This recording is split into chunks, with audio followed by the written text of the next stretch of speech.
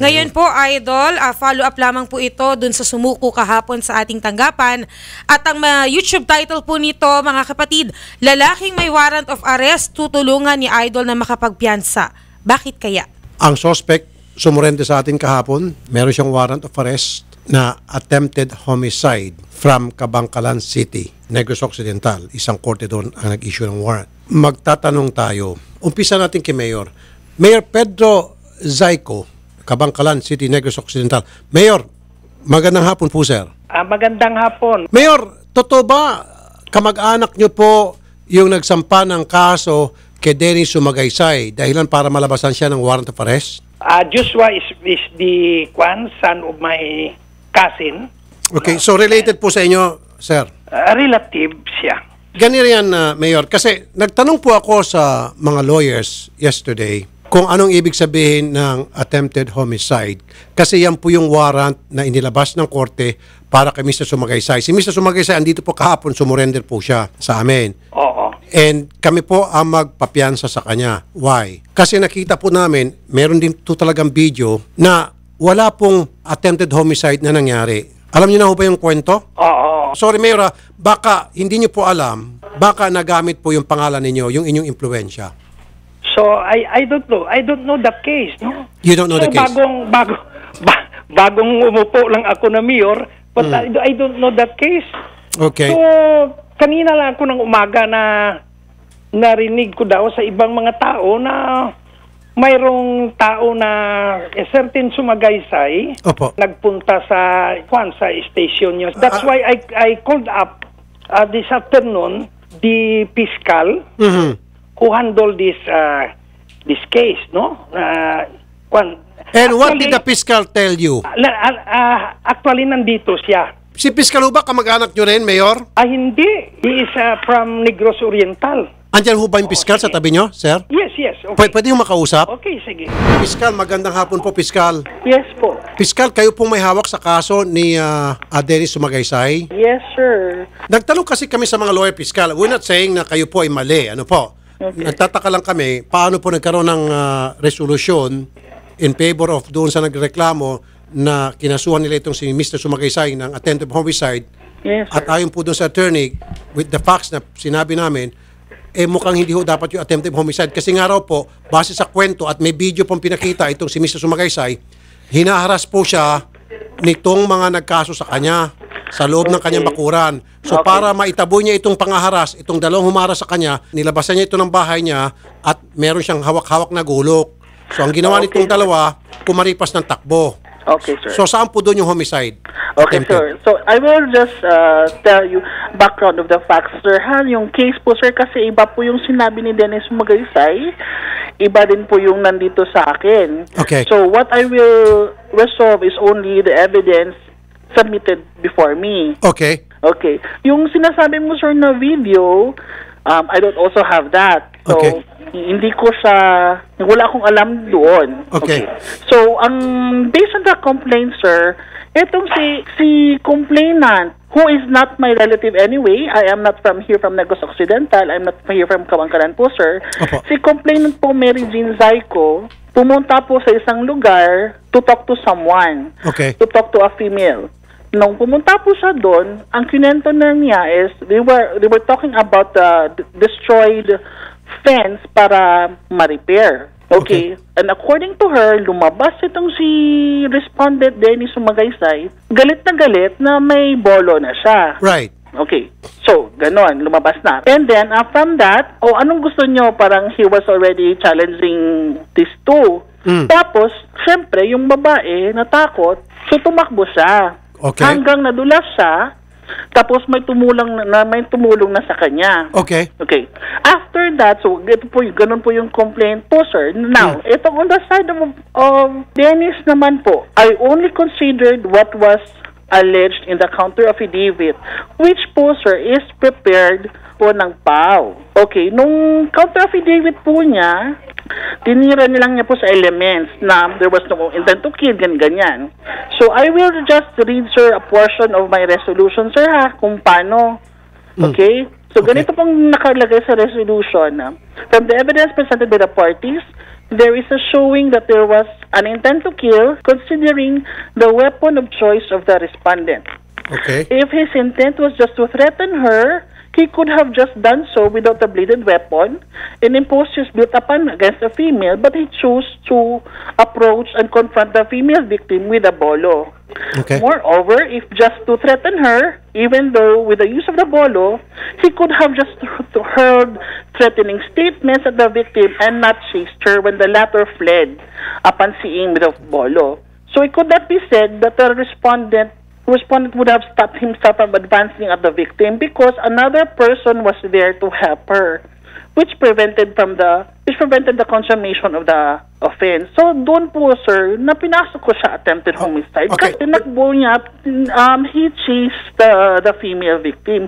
So ganun po yung He chased the pagka-resolve. female victim and then tinaga niya ho ba yung female victim at hindi niya po nataga dahil po sa Sir, pag-awat? hindi. Ganito po, sir. Attempted homicide by overt acts na po, sir. Kaso hindi niya po nagawa yun kasi may tumulong na po. Ma'am, kahit na meron pong tumulong, kung talagang gusto niyang patayin yun at balak niyang patayin, pati yung tumulong, nataga na niya sana. The fact na matapos madapa yung kanyang tao na hinahabol kanyo at the fact na hindi niya tinuloy na lapitan yun at tagain, the fact na walang nangyari doon sa nadapa, there was no Sir, intention to harm that person. Only to make sure na yung mga taong nangaharas sa kanya ay takutin niya para lumayas na sa kanyang bakuran. That was the intention of Mr. Sumagaysay. I'm not a lawyer, mama. I was just sir. using common sense. Sir, kahit na yun yung pong opinion nyo, okay? This is how I resolved it. There are so many remedies po na pwedeng gamitin ni Dennis Sumagaysay. If he would question my resolution, there are other remedies, sir. May lawyer po siya. He was properly counseled by attorney Salcedo of Pau, Kabangkalan, sir. So, I find it, I am dismayed that you would hear all this maligning statement na questioning, sir, ito po yung work ko. Kung i-question niya man doon, may avenue po doon. Meron po tayong motion for reconsideration, by petition for review. So I don't think niya to confront me like ganito, tapos to tell the public na I filed the case just because I'm allegedly related to the complaint, which is not true naman, sir. So, ganun po yung pagka-resolve ko. Kung meron pong video si Mr. Sumagaysay, I have no knowledge, it was not authenticated, it's not on record, so hindi ko po siya makonsider, sir. Okay, sandali po, mama. Nandito kasi si Atty. Freddy Villamor na tutulong sa kaso. Atty. Villamor, naikwento ko na sa iyo yung kaso. And then, nagsalita na si Piskal. Anong take nyo rito? Well, after hearing the prosecutor as to the history of the case, anong status ng case, it would seem that siguro po ang remedy natin ay mag-file tayo ng motion for reconsideration. So we go through the process. Kasi total naman po pala, meron nang na-file ang kaso. Right. At nakapag-submit naman pala ng counter affidavit si respondent. Okay. So kung may resolution na yan, we get hold of the copy of the resolution, mag-file po tayo ng motion for reconsideration to point out the defects na sinasabi natin ngayon. Mawalang galang na Piskal. I'm not saying na kayo po'y hindi karapat-dapat doon sa inyong trabaho. I'm not saying that. I never said that. Now, Piskal, kasi ito si Mr. Sumagaysay, and we're still trying to verify that, sinabihan daw siya ng PAO na they don't want to help him. Instead, the PAO will be helping those people who filed the case against him. And the PAO recommended to him na kumuha na lang daw po ng private lawyer. So sa nakikita ko, kung tama po yung sinasabi niya na parang walang gana ang PAO tumulong sa kanya, therefore, siguro po, yung pong pagbibigay ng tulong sa kanya ng PAO para gawan siya ng counter affidavit, hindi ho masyado ginalingan dahil nga, sa umpisa pa lamang, wala nang ganang tumulong ang PAO. Parang ganun po ang dating sa amin. I'm sorry, ma'am, kung medyo hindi maganda. I understand. But sana po, sir, pwede naman po siyang mag-visit sa amin nung time na yon kung ganun pong situation. Because if ayaw po talaga ng PAO, we could have recommended IBP because the IBP will always provide legal advice and even prepare that for him, sir, if kailangan. So I cannot comment, sir, kung paano po siya na-accommodate nung PAO po, sir. Apo. Ako po, opinion ko lang to, Piskal. Pasensya na po, Piskal. Ako'y layman. Hindi po ako legal expert. I'm just using yung parang common sense lang po sa pagkakaalam ko. Tulad niyan, Piskal, although si Mayor po, nakikita ko, maayos naman siyang kausap. And for all we know, wala talaga siyang kinalaman dito.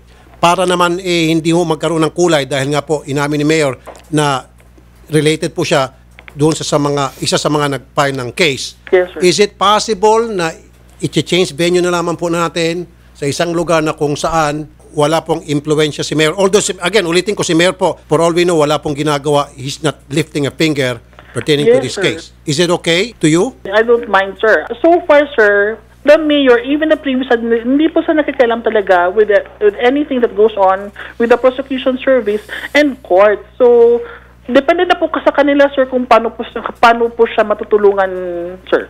Okay, sige po, sige po. Since this case, nagkaroon na ng finding ng probable cause, na-file na sa court yan. At meron na rin na-isyong warrant of arrest. Okay. If we fear the partiality nung judge doon dahil sa may possible influence, pwede ho tayo mag-file ng motion or petition to transfer venue. Kaya lang yan po, i-file pa sa Supreme Court. Supreme Court, hindi na hintayin po DOJ. natin, hindi na sa DOJ. Ayun. Ang ipalilipat mo po ay kung saan lilitisin ang kaso.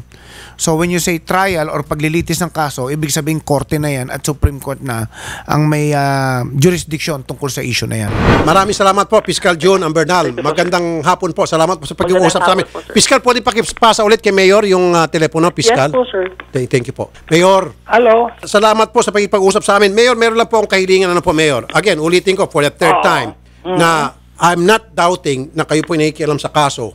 In fact, sabi ko pa nga, for all we know, you're not doing anything na para ma-influensya nitong kaso. You're not lifting a finger pertaining to this case na para ma-influensya yung kaso. Now, Mayor, lubos-lubusin niyo na po yung aking pagkakilala sa inyo na kayo po'y maayos kausap na pwede ba, sir, hands up muna kayo kapag may lumapit sa inyo, nagpapatulong, na kamag-anak nyo na para tulungan itong mga nag-aakusa. Pwede ba, sir, hands up muna kayo? Wala.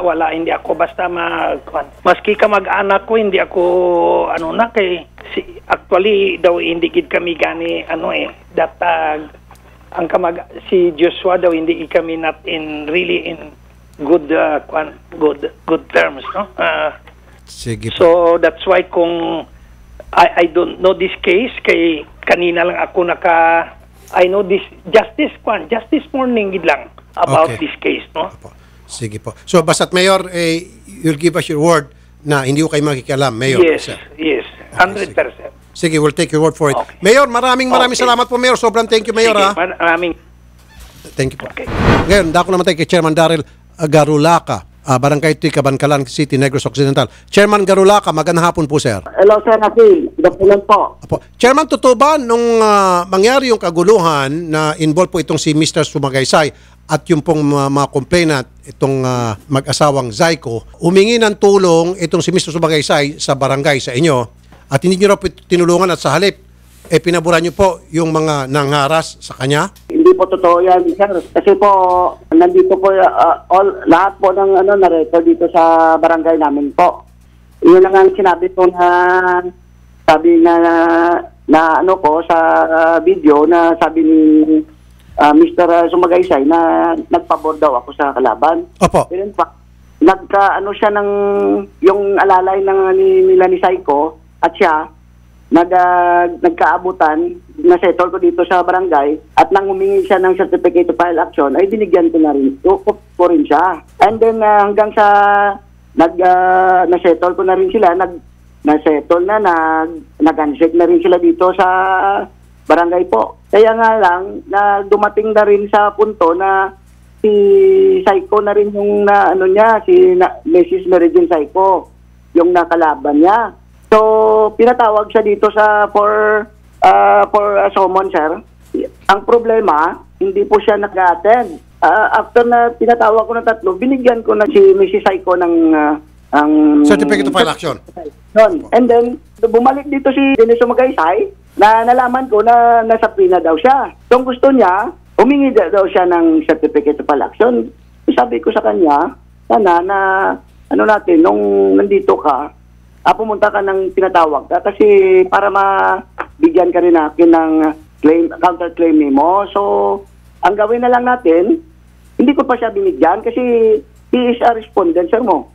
So, yung ginawa namin, nag-execute kami ulit ng summon against Mary Jane para kung masettle na naman namin ulit. And then, until such time nga siya po, hindi na bumalik dito si Dennis na yung hindi bumalik.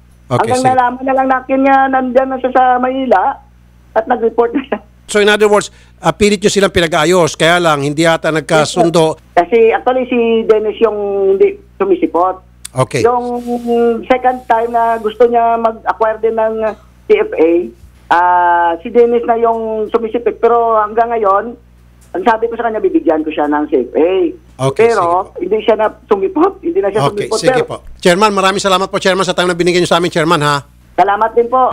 Staff Sergeant Elmer Talatala ng Kabangkalan City Investigator. Sarge, nakita niyo ba yung video nung kayo po'y magsampa ng kaso laban kay Mr. Sumagaysay dahil pumunta sa inyo dyan, yung mag-asawang Zyko? Na-review niyo ba yung video? Bali, nakita ko din yun, sir. Apo.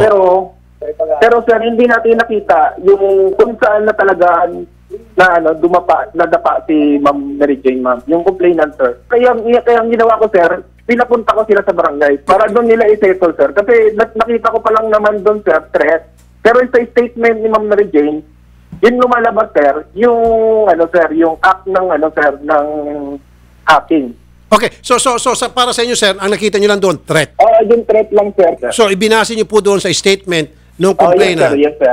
Yung nakita ko lang, sir, kasi dumating sila sa akin, wala ko dyan sa yung personal knowledge para i-file ko na agad yung kaso. Okay, sige po. Salamat, Sarge.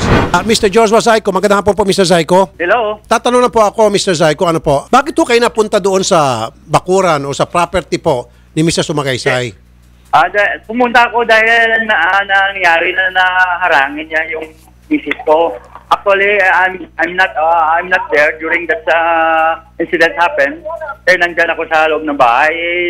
Nagsigawan sila at least nagpunta ako na talagang paano na ni Sumagaysay yung misis ko ng bulo daw. So, bakit po pumunta si Mrs. sa bakuran ni Mr. Sumagaysay? Ano pong purpose ni Mrs.? Yung pumunta siya dahil yung sa anak na ni Berle, yung Chotaya daw, may gusto ni Mrs. magkausap. May usapan sila. So, bali pag ganon, lumabas si Dennis, may dala ng bulo. So, umatras yung Mrs. ko, nagtakbo. Yung siya sinabi mo na kung talaga intended siya na magpanan ng bulo, hindi siya maka-intended dahil pinaulanan siya ng kakilala ko ng bato para hindi siya makuha ng bulo. Binato siya ng bato. Dahil dumakbo si Dennis papasok sa bahay nila.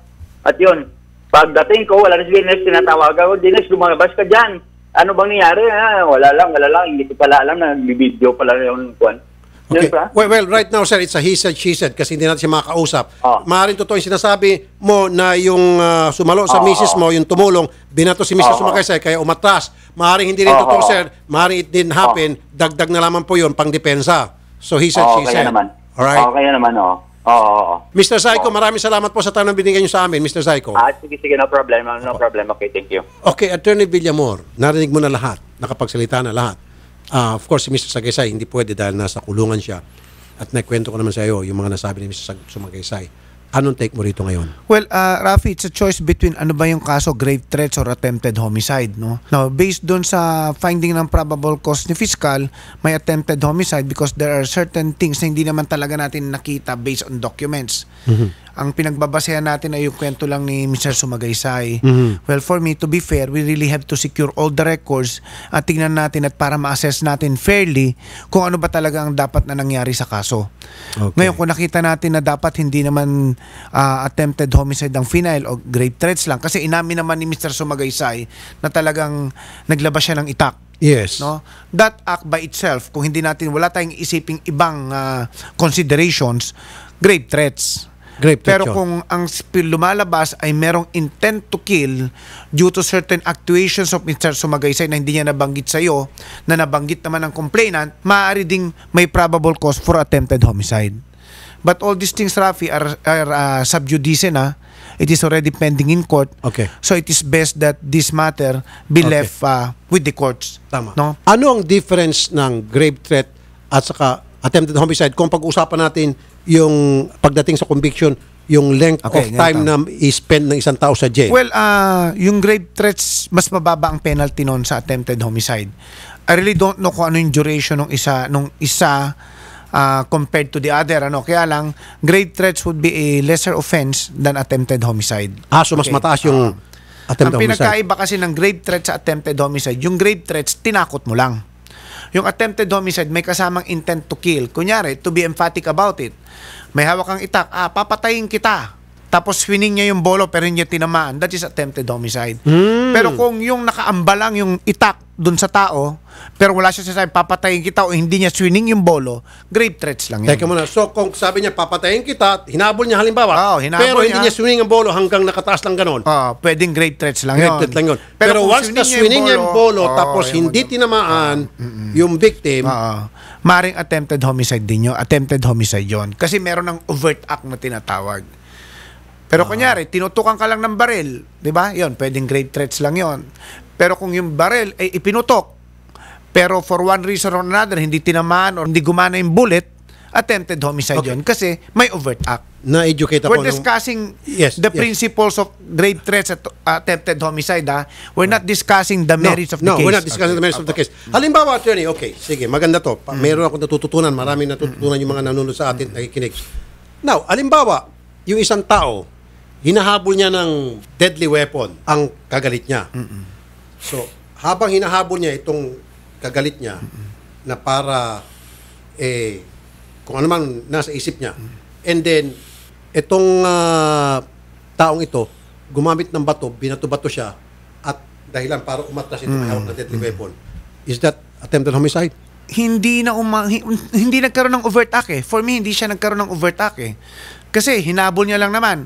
Kasi syempre, ang natural tendency ng taong itre-threaten mo, tatakbo. Right. Hindi porke tumakbo at hinabol ka, may intent to kill na yun. Baka tinatakot ka lang eh. Okay. Di ba? So kung intention ng tao ay takutin ka lang, grave threats lang yon. Pero kung alam ba, kung intention ng kabila naman, hindi, kung hindi ko kasi pinagbabato yan, nataga na sana ako nung binato ko. Okay, pero yung paghabol niya. Nung pinagbabato siya, hindi naman na-swing or what, so walang overt act. Okay. Walang physical manifestation ng intensyon nung tao na patayin yung taong hinahabol niya. Kasi, maaari bang napigilan yun ng pagbabato o hindi natin malalaman yon. Pero based on the actuations of the taong naghabol na may hawak ng bolo, kung hindi niya naman na-swing para patayin yung tao, to me, wala siyang overt act. Nanakot lang siya. Trinete niya lang yung tao na may itak. Ngayon, kung tumakbo niyo isa dahil natakot at tinabol nitong taong ito, yung yung paghahabol ng tao na may hawak na itak, hindi pa rin overt act yun ng attempted homicide. Para maging... kasi maaaring hinabol niya lang para takutin niya. Ayun. Okay. So since... Okay, mabalik tayo dun sa kaso ni Mr. Sumagaysay. Meron ng warrant of arrest. So, magpapiyansa siya and then ilalaban tapos magpa-file ng let's just motion. Leave this matter to the court kasi nasa judicial ng Raffy. Correct. Marami kami natutunan. Opo. Marami. So, ayan doon sa mga nanonood, parang gusto ko na tuloy para Raff, ganito parang gusto ko na tuloy mag-abogado Pag kunyari tinutok ko sa iyo yung baril, grave threats. Pero kung tinutok ko yung baril at ipinutok ko pero hindi ka tinamaan, attempted homicide. Attempted homicide. Yun yung pinagkaiba. Yung pagkalabit ko ng gatilyo, that is the overt act. Pero kung itinutok ko lang sa'yo, that is just grave threat. Okay. Alam mo, tinutok ko sa'yo yung baril and then pinaputok ko sa taas, tinutok ko sa'yo and then later on, imbis na ipuputok ko sa katawan mo, pinaputok ko sa taas, pang, warning shot. Parang grave threats lang yun kasi hindi mo naman talaga pinutukan siya para patayin siya eh. Parang tinakot mo na lang eh. Grave kasi threats sa taas. sa akin. Okay. Basta tandaan mo, pag attempted homicide, may intent to kill. And the intention to kill is manifested by the overt actions of the perpetrator. Kaya kung walang overt act, ano ba yung ebidensya dito sa sitwasyon na to, no? Para masabihin natin may overt act to kill or intent to kill, yung isunin niya yung bolo. Pero kung nakatutok lang hinahabol niyang gano'n, baka grave threats lang. Okay. I'm not discussing the merits No, of the case. we're not. Para mga senaryo lang na para yung para ma-define lang kaya yung nga difference. example natin yung baril. Dinidefine na natin yung grave threat kumpara sa attempted homicide. So, we're not discussing the merits of the case dun sa kabila. So, yan, na-educate na kayo. Si Attorney Freddy Villamor po, isa po siyang trial lawyer at celebrity lawyer na rin at the same time. Maraming salamat sa iyo, Attorney.